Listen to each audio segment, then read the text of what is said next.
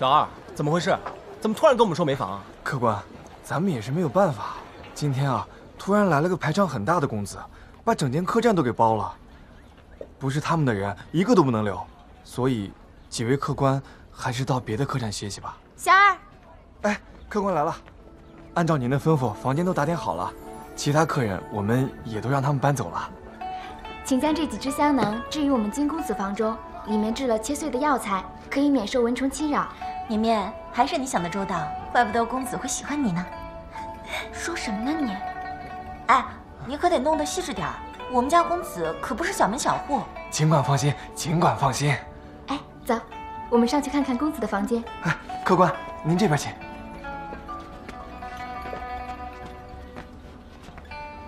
原来是兰陵金氏，想必也是来听学的。途经采邑镇，落个脚吧。师兄，这金氏就这几个人，就把客栈全占了，还要把我们先来的给赶走。这镇上其他客栈又全满，我们别无去处了呀。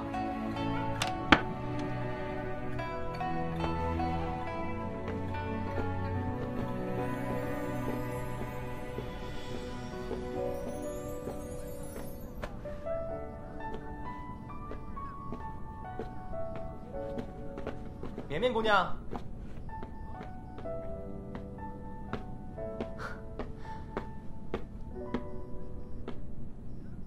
这香囊可否赠我一支啊？你是何人？谁让你叫我绵绵的？都是他，他叫你绵绵，为何我不可啊？你是何人？不许这么叫我。不许也行，那要不然你把你的名字告诉我，我就不叫你绵绵了。为什么你问我，我就要告诉你？在问别人姓名之前，请先报上自己的姓名。好说好说，我说了，你记住了啊。我叫远道。远道。远道。绵绵，记不清是哪位世家公子的名字，看他的仪表和气度，好像也不是无名之辈。你戏弄我啊？怎么了？你想想，青青河边草下面一句是什么？青青河边草，绵绵思远道。你怎么还说出来呀？谁撕你了？真不要脸！看绵绵姑娘是从兰陵金氏来的吧？都说兰陵金氏的姑娘美若仙子，今日一见，果然不同凡响。有罪花舌。在下云梦江氏魏婴、魏无羡，去到姑苏蓝氏听学，途经采邑镇休沐。同为仙门中人，绵绵姑娘定不忍我们露宿街头吧？哦，原来这位远道公子还有另外一个能听得入耳的名字。不过，这房间嘛……绵绵，反正公子也代表那么多人，这些房间空着也是空着，而且还是他们先过来的。既然如此，魏公子不妨住下，倒也不用我家公子知晓。多谢二位姑娘。也只有你这种轻浮浪子行径，才能在姑娘那儿讨到几间房。啊，师姐，你听听他说的什么话？江城，我姑且认为这是你对我的嫉妒，还有羡慕。你们两个要不干脆在这里打一架？不过师姐，绵绵口中的金公子到底是谁啊？还能是谁？年龄跟我们相仿的，又是兰陵金氏的，除了金氏最小公子金子轩以外，还能是谁？只是不知道这位金公子是不是像小时候一样花枝招展啊？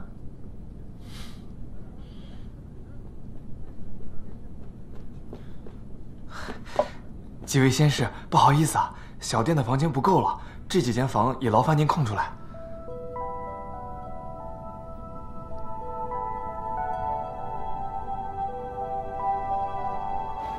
金公子，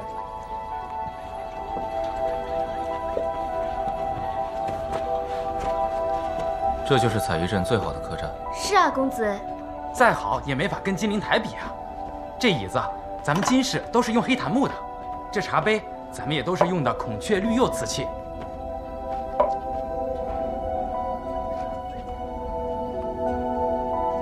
这是陈茶。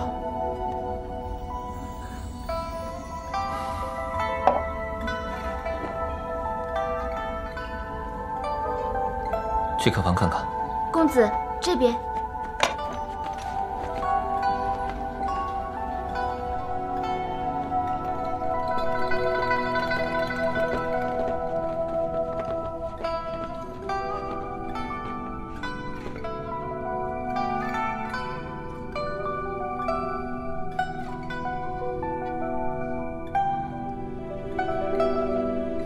原来是云梦江氏。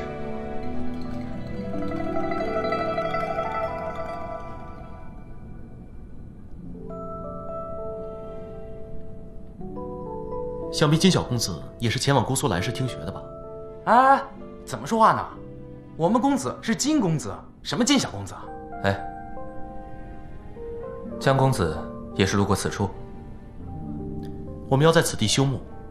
那可真是太不巧了。这家客栈的所有房间都被我们兰陵金氏给包了，你们各位还是另寻住处去吧。喂，可是我们先来的。先来的有什么用？这话你跟店家说去。反正这家客栈我们包了，我们公子可不想跟一些杂七杂八的人挤在一起。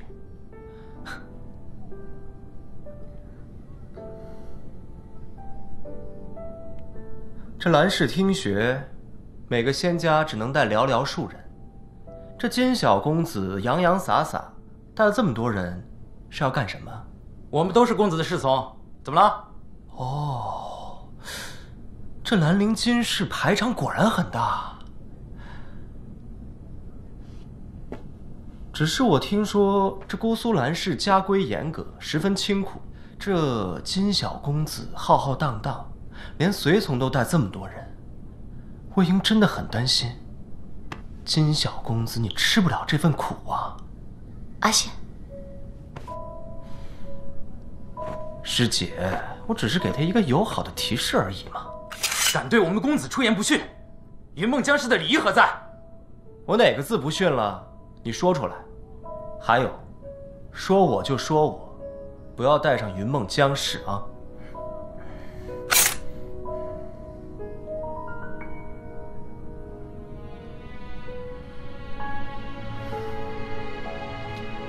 阿贤、阿成，收拾自己的行李，我们另寻他处。金公子，告辞。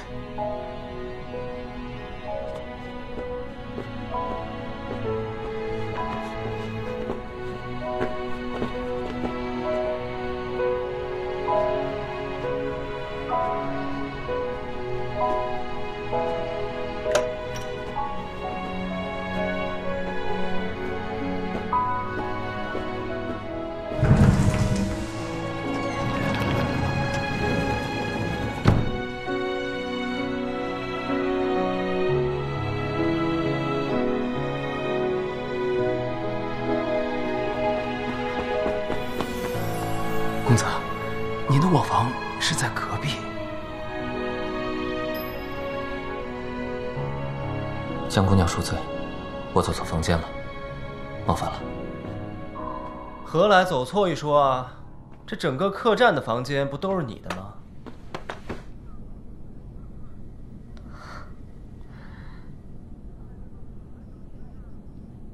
早就听闻兰陵金氏极重风度礼仪，如今看来也不过如此嘛。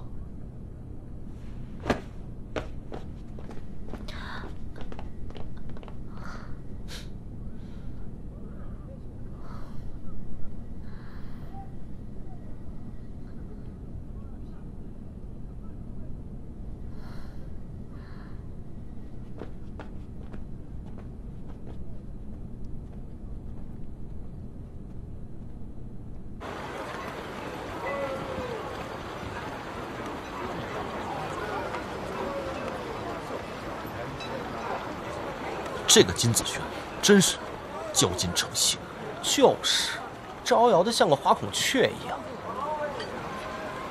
只是可惜了，我连天子笑的酒壶都没摸到。这都什么时候了，还惦记着酒？你没看见阿姐的表情吗？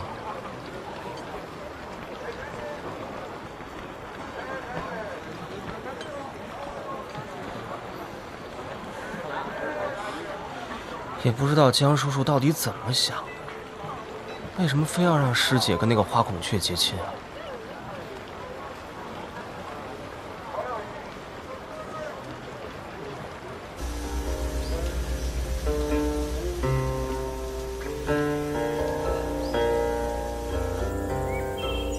姑苏蓝氏规定，前来求学的子弟没有拜帖，不得进入。哎呀，小哥哥，我跟你说过很多遍了，我们的拜帖是不小心弄丢的，绝对不是故意丢的。而且，你看我们这几个活人都站在这儿，还能有假吗？这位公子，没有拜帖，我无法确认你们的身份。你看现在太阳马上就要落山了，你总不能看我们露宿街头吧，对不对？要不这样，麻烦你去请一下你们家主，他见过我们师姐，一看到便知道我们说的是真的。那请诸位先在此等候，等到酉时3刻，我换房之际再请。酉时3刻，这太阳都快落山了呀！阿羡，不得无礼。哎呀，但是师姐，父亲嘱咐过，无论何时，不能失了分寸。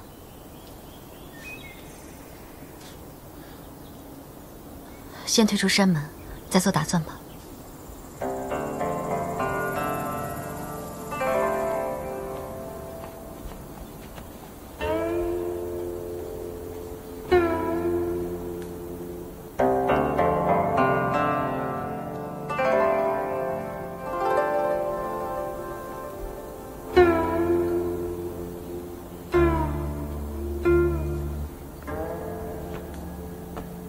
二公子，您回来了，何人炫惑？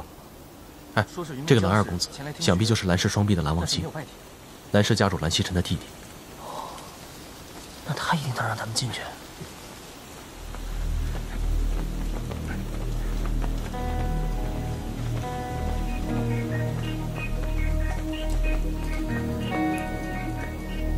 这是，先抬进去吧。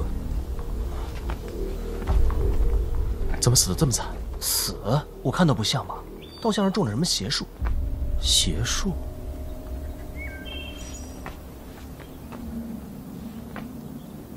啊，蓝二公子，在下云梦江氏家主江丰眠之子江澄，家姐江厌离，师哥魏婴魏无羡，久仰蓝二公子大名。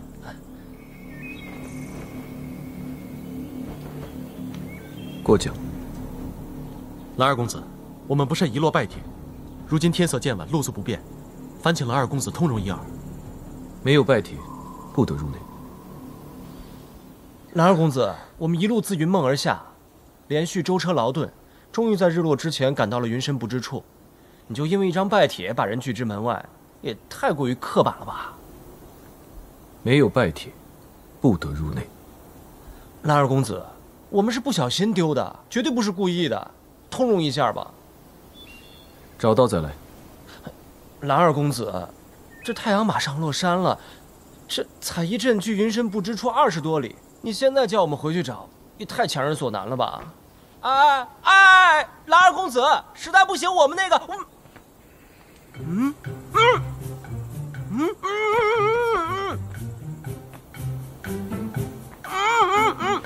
你已经被蓝二公子禁言了，非蓝氏之人不得解，要熬一炷香的时间方可解开。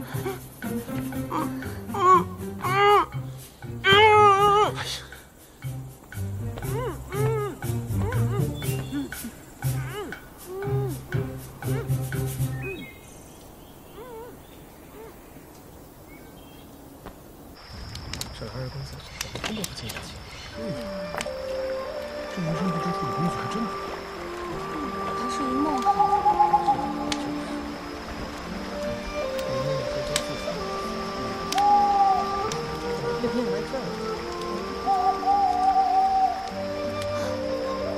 阿姐，你就别担心了，他只不过是回客栈取个拜帖而已，不会出什么事的。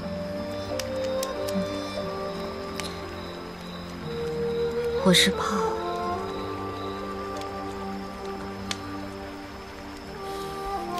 阿姐，金子轩就是那样，你别太放在心上。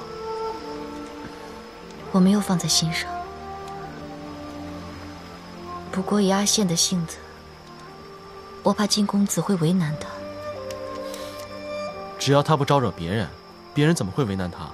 他指不定现在跟什么绵绵、什么远道在一起了。阿成，你知道阿宪遇到正事时从来不会胡闹的。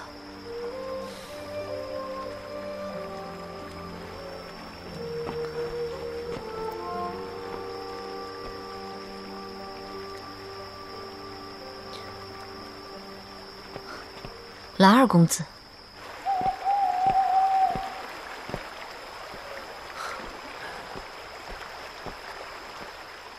师姐，江城。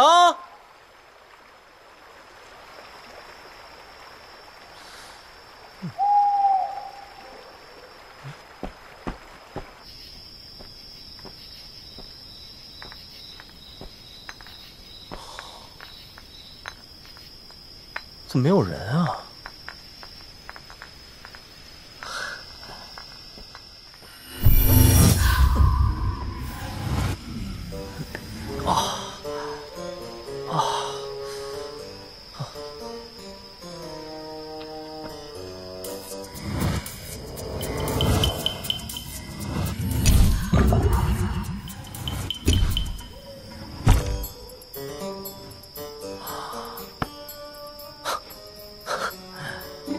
怪不得没人。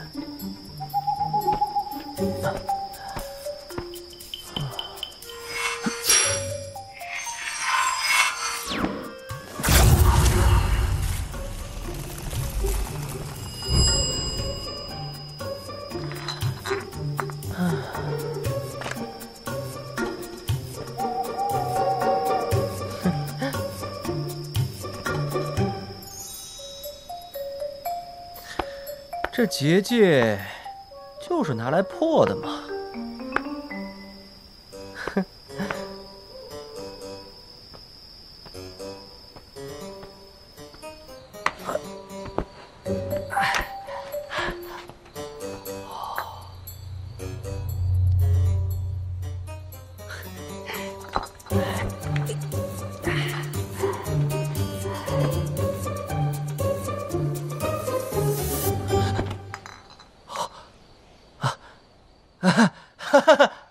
这么巧啊，又遇到了。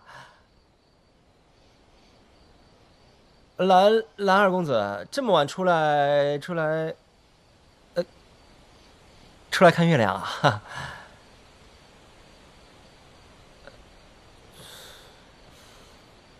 蓝二公子，我是来找我师姐他们的。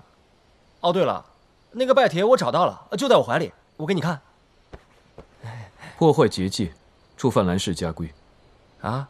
夜归者不过某时末不准入内，触犯蓝氏家规。私带酒入内，触犯蓝氏家规。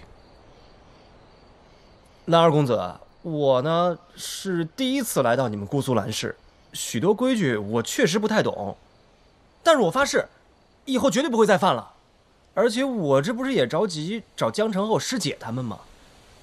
哎，这样吧，你就放我进去看一眼，我就看一眼，啊？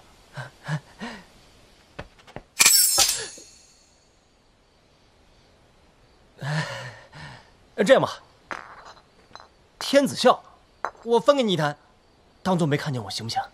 欲买通执法者，罪加一等。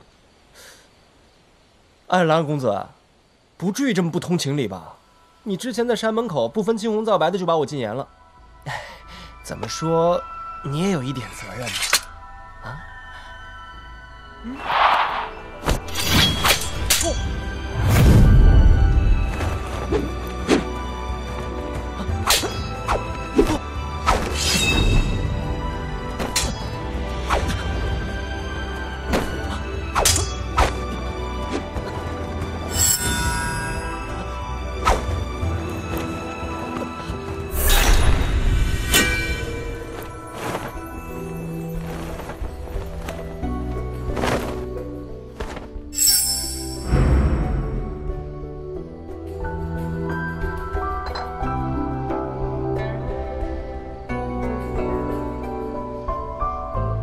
想不到这个小古板功夫这么好。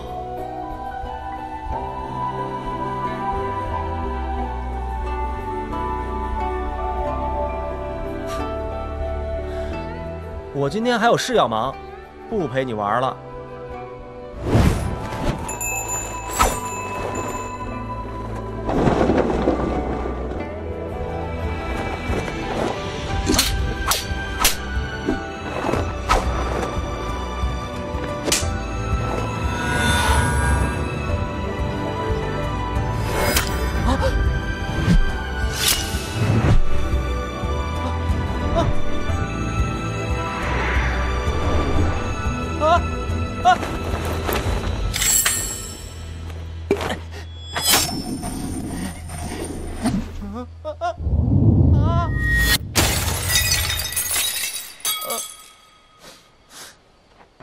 蓝湛，你陪我天子笑。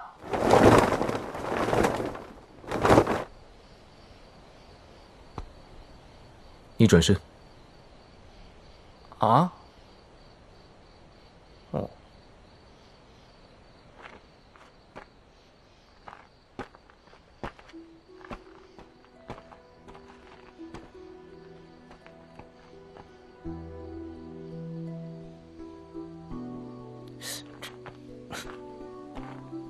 这什么啊？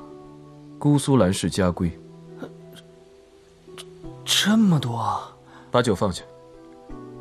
既是来听学，算算你今晚触犯了多少蓝氏家规。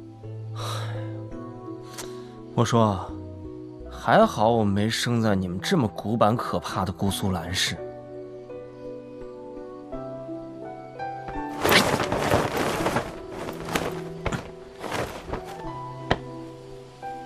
这云深不知处进酒，那我不进去，坐在这里喝，总不算破禁吧？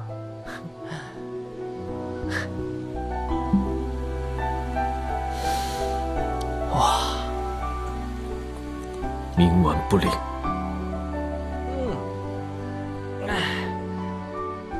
这各大世家的女修，谁不仰慕这大名鼎鼎的蓝二公子啊？只是可惜了。可惜什么？可惜他们不知道，自己倾慕的对象是一个冷酷无情、不通情理、刻板迂腐之人。没关系，待我回云梦之后啊，我一定会，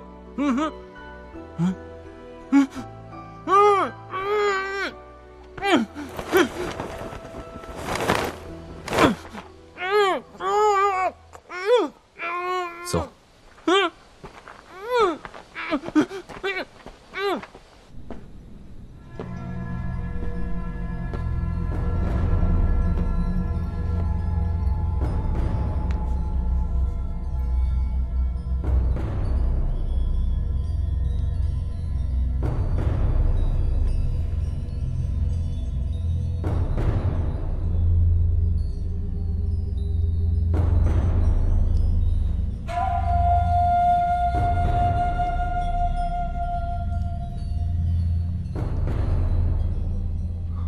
叔父，此人死状奇异，之前还从未见过如此情况，像是中了什么邪术。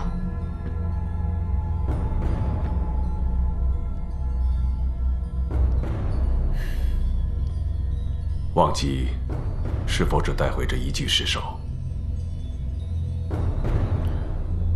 最近，姑苏周围的各世家皆有来报，说是时常有修士不知所踪。我便让忘机下山查看，此人便是姑苏蓝氏之前的一个外姓门生。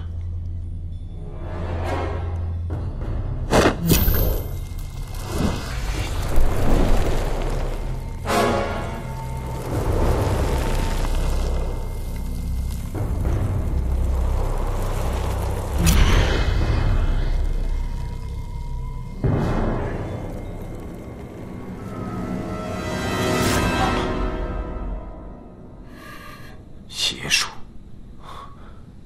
叔父，何人在外喧哗？兄长，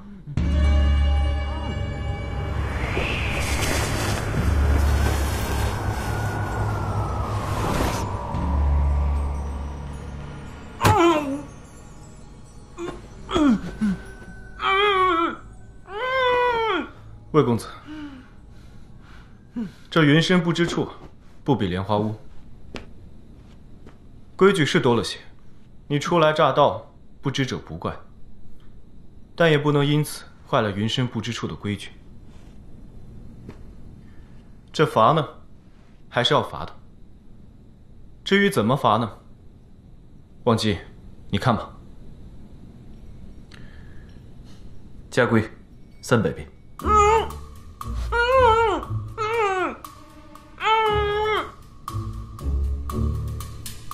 忘机啊，你且先解了魏公子的禁言。小伙伴，哎，邹军，你听我说，蓝湛他说的一点也不准。蓝湛这个小古板，能说3个字，绝对不说1句话。我来说。事情是这样的，今天傍晚我们一行人到达云深不知处门口，才发现忘记带拜帖。但是按理说也不能怪我们呀，要怪就只能怪金子轩那个花孔雀。总之，就是我们到了山门口却无法进入，没有办法，我只能孤身一人去找拜帖了。这姑苏的天子笑，天下驰名，我买2坛酒总不为过吧？谁知道我一口还没有喝，就被蓝湛给打碎了1坛。我还没有让他赔我的天子笑呢，他倒好，还禁我言。魏公子，无论如何呢，你也是破坏了蓝氏的规矩，你也不能怪忘机打坏了你的酒坛。再者，江姑娘和江公子也是忘机向我说明了原委在。兄长，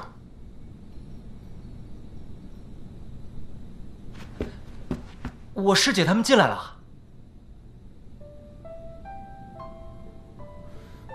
他放进来的。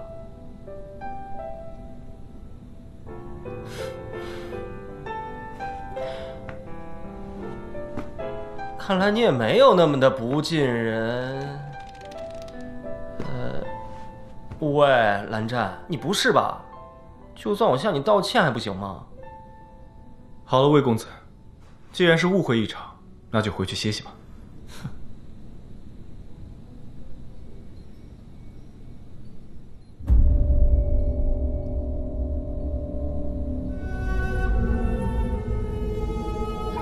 邹军，他死了吗？为什么要蒙着白布啊？你说什么？我说错了吗？但是今天下午在山门口的时候，他明明还没有死啊。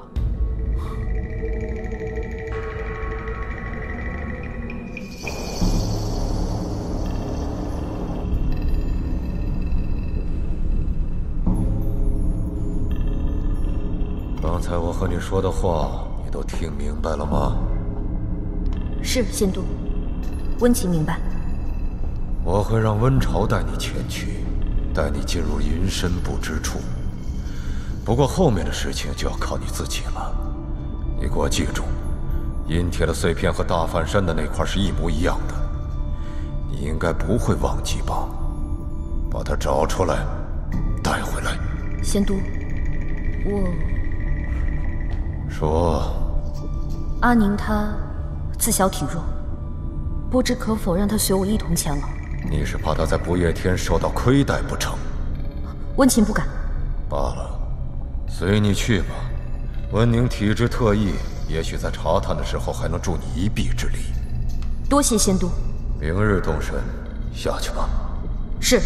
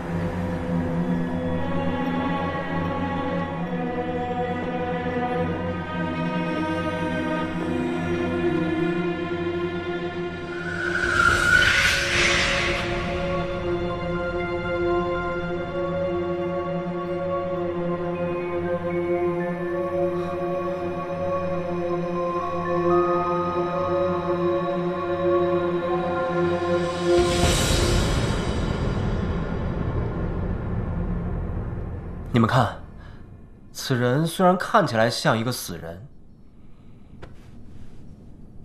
摸起来也像一个死人，但是还是会受到灵力波动的影响。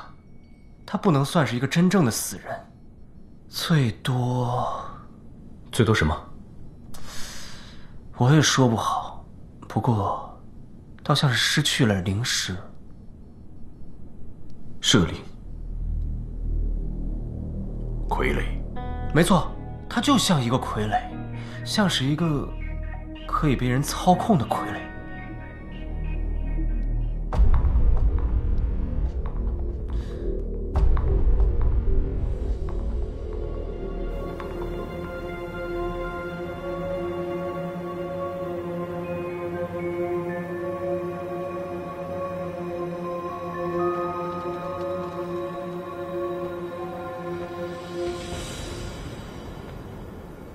忘机，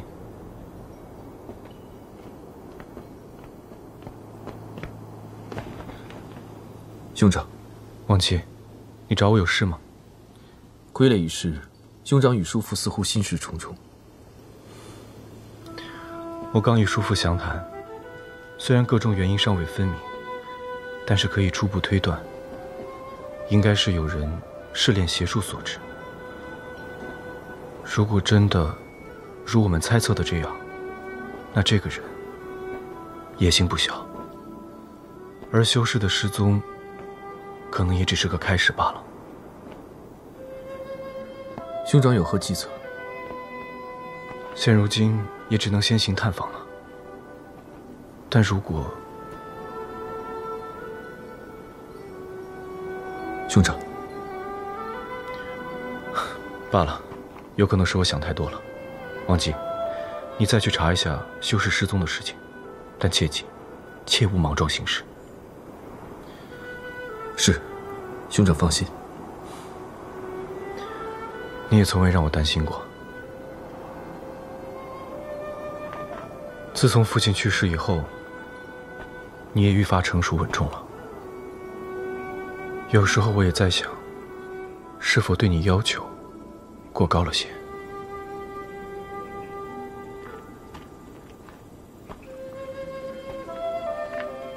兄长操劳，忘记分忧而已。此次听学，你跟着我也是好事。各世家弟子与你同龄者众多，你也是时候应该多交些朋友了。其实我觉得那个魏公子就不错。他虽然有时候愿意做些出格的事情，不过为人聪明伶俐，性格也活泼开朗。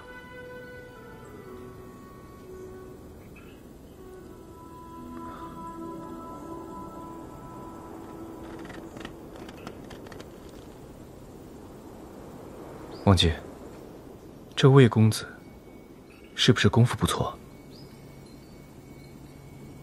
你们交手不分胜负？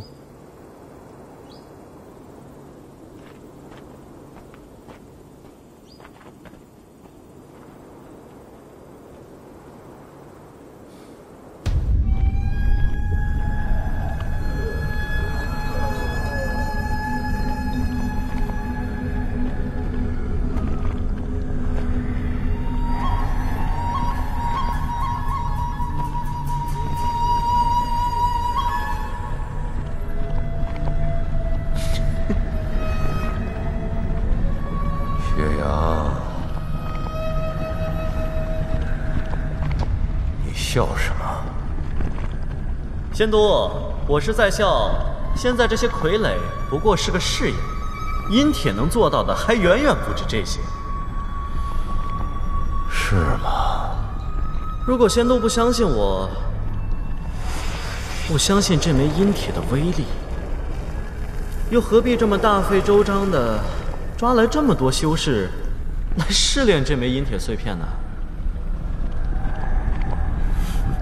岳阳，在我面前敢这么说话，真是不怕死。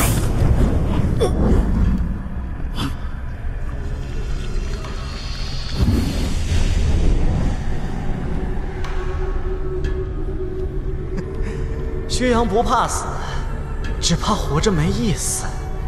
你帮我找到其他3枚阴铁碎片，去制服其他世家，也算是不枉此生了。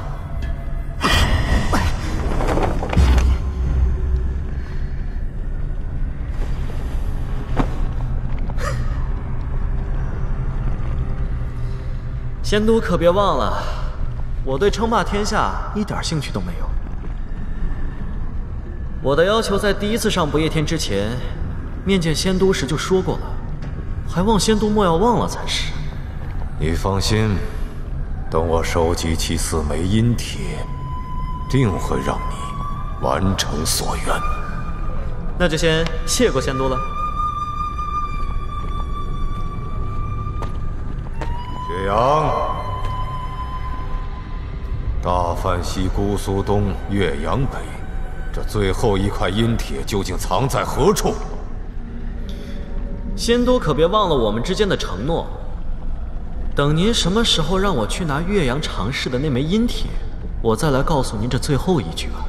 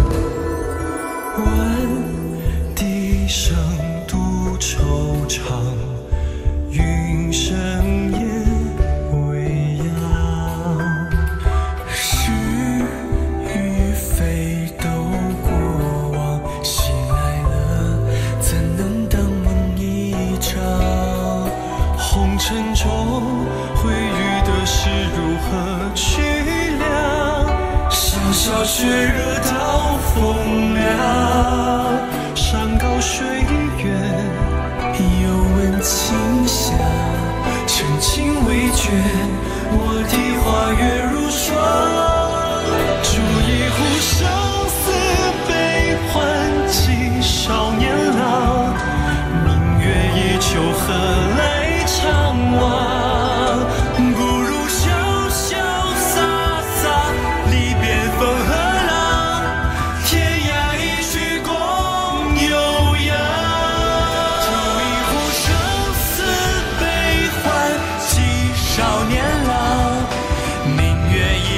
何来？